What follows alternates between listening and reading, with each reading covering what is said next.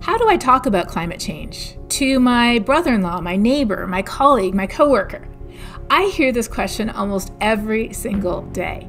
And usually people have given it a try and it hasn't gone so well. It's either ended in an argument or it's been so depressing you just want to go back to bed and pull the covers back over your head.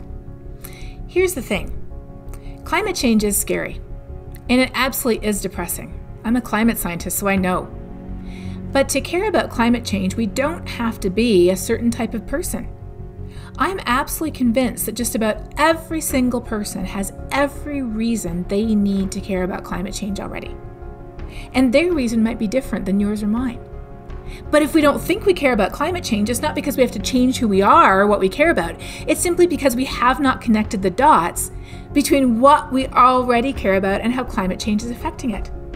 So when we have these conversations starting over something that we share, whether it's a love of cooking or a sport or the place where we live or our child, we connect the dots between climate change and how it's affecting what we already care about, what already matters to us.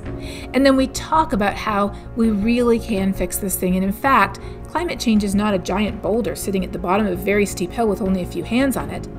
That giant boulder is already at the top of the hill. It's already rolling down the hill in the right direction. It already has millions of hands on it. It just needs more hands to get it going faster.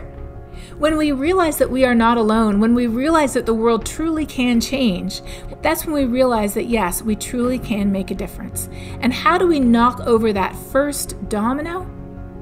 By having a simple conversation about why climate change matters and what we can all do to help fix it.